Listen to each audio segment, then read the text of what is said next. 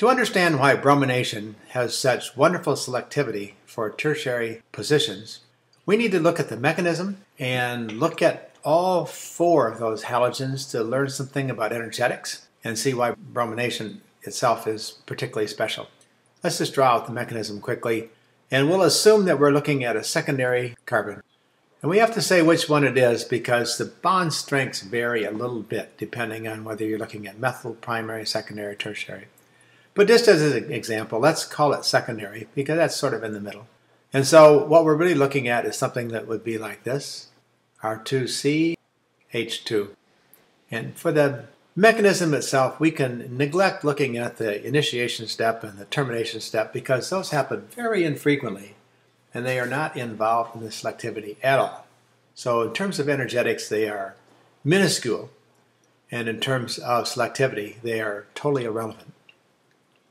So the first of the propagation steps is a step where we have a carbon hydrogen plus a radical, and that forms a new bond between the halogen and hydrogen and makes a carbon radical. In the second propagation step, we've got halogen plus the carbon radical, and that makes a new bond while it's breaking the halogen-halogen bond. So now we make a halogen radical plus CX. And recall for these two steps, the delta H is equal to the bond strengths, the bond associated energies for the bonds that we're breaking. So that's this the CH bond association energy minus what we make, the HX bond association energy. And for the second step, the same thing is true. We have one bond that we're breaking and one bond that we're making. And so it's going to cost us the XX bond association energy, and it's going to gain us the CX bond association energy. Now take a look at these values for the various halogens. If X is fluorine, this first step, the value is minus 171, and that's kilojoules per mole. And remember, a negative number evolves energy. So this step is major exothermic. And in the second step, it's minus 280. And overall, for fluorine, if I've got my math right, it's minus 451 kilojoules per mole. This is why fluorination is not done normally through a radical process. Way too much heat is evolved to control this guy. This is a lot of heat for step 1, and step 2 is even much more. So it's highly exothermic. Let's look at the numbers for Cl. Minus 34. That's exothermic, but manageable. It's not minus 171. And minus 97. So this is exothermic too. And we will have to worry about the heat. But the heat evolved is far, far less than for fluorination. For bromination, these numbers are plus 31. This is uphill, this first step. That's very important. We'll get back to that. And minus 92. So for bromination, overall it's a little exothermic, which is good. That means that it will happen. And if iodination were to happen, the numbers are plus 100. This is huge. Big energy barrier to that first step.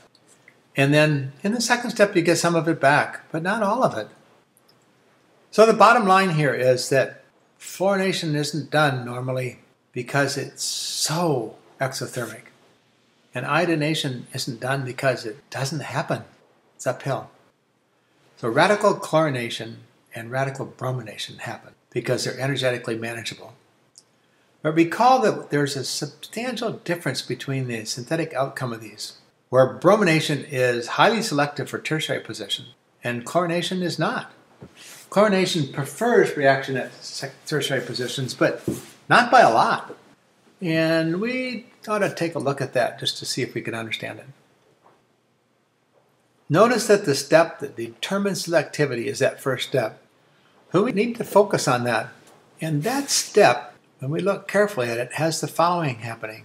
It has bond breaking between CH happening and bond making between H and X happening simultaneously.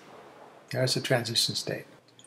Now, we don't know how much bond breaking and how much bond making there is in this transition state, but Hammond's postulate lets us guess. You remember that his postulate says that the transition state will look most like either the reactants or what's being formed, depending on what it's closest to in energy. So let's look at the energy diagram for these guys. And let's look at these two cases. When we're talking about chlorine, notice that this step is exothermic. So we're starting someplace and we're ending downhill. And for bromination, let's say energetically we set the start to be the same, but we're finishing uphill. What does that tell us about what the structure of the transition state? For the exothermic reaction, this transition state is closer in energy to what we start with.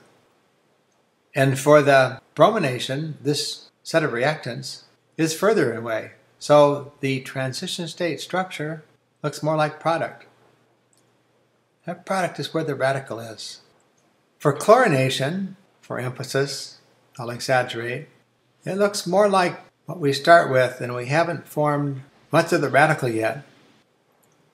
Let me make that Cl just to be clear.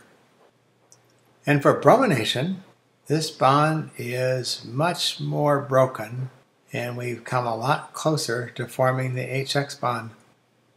So in this case, we've come a lot closer to fully forming the radical.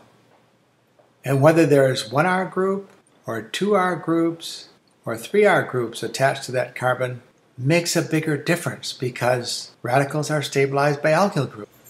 And for chlorination, when we have very little radical character, the number of alkyl groups doesn't matter much.